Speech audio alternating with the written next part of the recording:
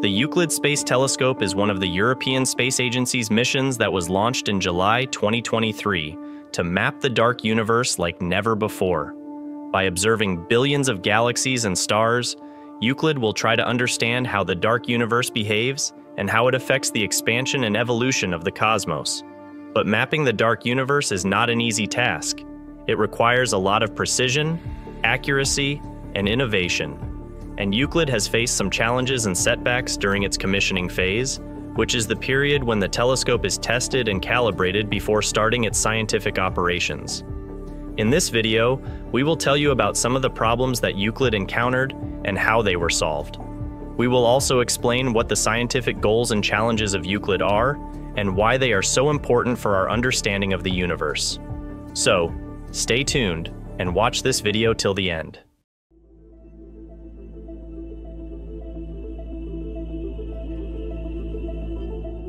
One of the problems that Euclid faced during its commissioning phase was related to its Fine Guidance Sensor, or FGS. The FGS is a device that helps orient the telescope by locking onto known stars. It is essential for Euclid's orientation and pointing accuracy, which are crucial for its scientific objectives.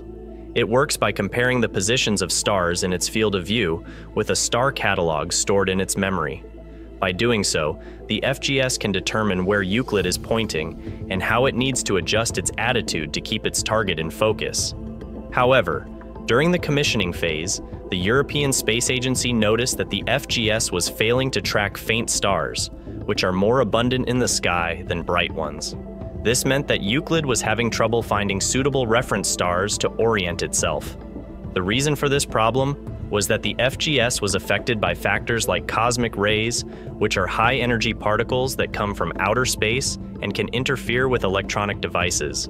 Cosmic rays can create false signals or noise in the FGS images, making it harder for the FGS to distinguish between real stars and fake ones. To fix this problem, ESA extended the commissioning phase to write a software update that improved the FGS performance. The software update included a new algorithm that filtered out the noise caused by cosmic rays and enhanced the contrast between stars and backgrounds. This new update also increased the sensitivity of the FGS, allowing it to detect fainter stars than before. With these improvements, the FGS was able to track faint stars more reliably and accurately, ensuring Euclid's orientation and pointing stability. This problem and solution show how the European Space Agency had to adapt and innovate to overcome unexpected challenges during Euclid's commissioning phase. The FGS is not only important for Euclid's orientation, but also for its scientific measurements. For example, one of Euclid's goals is to measure how gravity bends light from distant galaxies, a phenomenon known as gravitational lensing, which can reveal information about dark matter that is invisible but has mass and affects light. To measure gravitational lensing, Euclid needs to have a very precise knowledge of where it is pointing and how it is oriented. This is where the FGS comes in handy, as it provides Euclid with accurate reference stars to calibrate its images and measurements.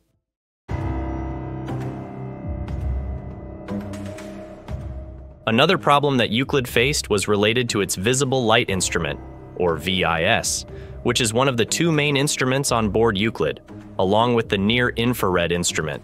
However, the VIS is sensitive enough to discern reflected light from galaxies that are billions of light years away from us.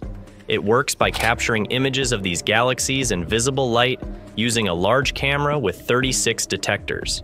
Then, its images are combined with the Near-Infrared Instrument images to create a comprehensive map of the dark universe. However, during the commissioning phase, they noticed that some of the VIS images had strange streaks of light in them. These streaks looked like scratches or smudges on a lens or a mirror. But after careful inspection, they realized that these streaks were not caused by any defect or damage to Euclid's optics. Rather, they were caused by an external source of light that was reflecting off a part of one of Euclid's thrusters. The thrusters are small engines that help control Euclid's position and velocity in orbit. They are located at the back of Euclid's spacecraft bus, which is the part that houses the electronics, communications, and power systems. The spacecraft bus is separated from the telescope by a sun shield, which is a large structure that protects the telescope from direct sunlight and keeps it cool. The sun shield is supposed to block any light from reaching the telescope, but in some cases, a tiny amount of sunlight managed to evade the sun shield and hit a part of one of the thrusters. This part was a metal ring that surrounded the nozzle of the thruster. The metal ring acted like a mirror and reflected the sunlight back to the telescope, creating the streaks of light in the VIS images. The stray light affected about 10% of the VIS images, mostly in regions near the edge of the field of view. To mitigate the impact of the stray light, ESA used software algorithms and data analysis techniques to identify and remove the affected pixels from the VIS images. ESA also adjusted the orientation and timing of Euclid's observations to avoid pointing at regions where the stray light was more likely to occur. With these measures, ESA reduced the effect of the stray light on Euclid's scientific performance. But the VIS is not only important for Euclid's scientific objectives, but also for its data quality and quantity. For example, one of Euclid's goals is to measure how galaxies are distributed and clustered in space, a phenomenon known as large-scale structure. It can reveal information about dark energy, which is invisible but has negative pressure and accelerates the expansion of the universe.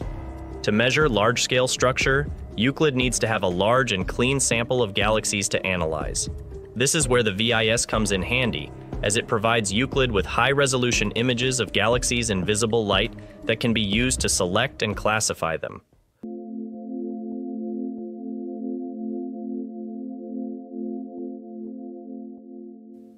The FGS and VIS problems and solutions are just two examples of the many challenges that Euclid has faced and overcome during its commissioning phase. But these challenges are not only technical, but also scientific.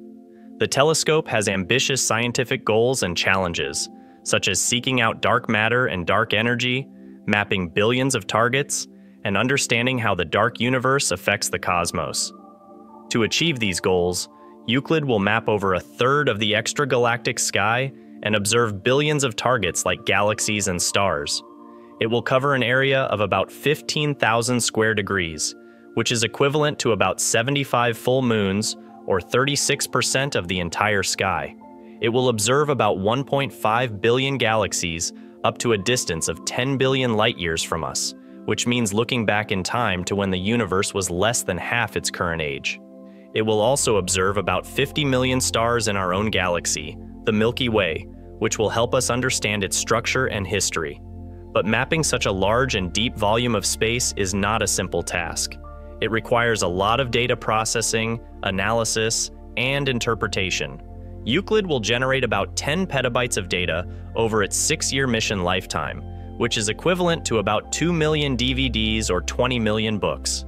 This data will be transmitted from Euclid to Earth via a radio link that operates at a rate of about 850 gigabytes per day, which is equivalent to about 170 DVDs or 1,700 books per day.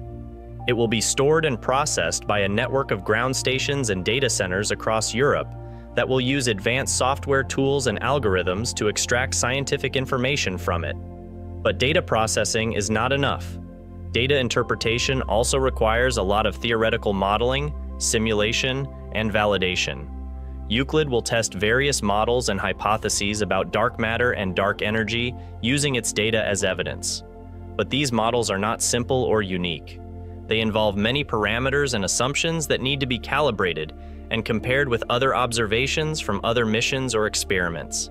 This requires a lot of collaboration and communication between ESA and other space agencies, scientists, and stakeholders to ensure Euclid's success. The Euclid Space Telescope is a complex and innovative mission that requires careful planning, testing, and troubleshooting to achieve its objectives. It is also a powerful and ambitious mission that has great potential to advance our knowledge of the dark universe and its mysteries. If you want to know more about Euclid and its progress, you can visit its official website or follow its social media accounts. You can also watch other videos on this channel that explain more about the dark universe and its phenomena. And if you like this video, please give it a thumbs up, share it with your friends, and subscribe to our channel for more videos like this.